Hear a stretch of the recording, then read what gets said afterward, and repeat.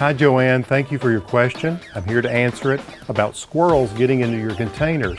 Big problem, I totally get it. I have the same problem. There are a few things that I've done that have actually helped.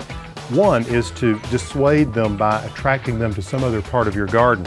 Yeah, I'm telling you, you may want to create a feeding station for the squirrels on the other side of the house away from your containers. Another thing to think about, Joanne, is planting plants that squirrels don't like in that particular area. Plants that have an astringent quality like artemisias or santolina, they're good choices. And the third idea I want you to consider is creating your own homemade repellent. I've got a recipe for this that includes onions and cayenne pepper. Squirrels don't like onions and cayenne pepper. You can apply this directly to your containers. My recipe will be posted the next few weeks online, so check it out. Let me know how it works for you. Hey Joanne, I hope this is helpful and good luck.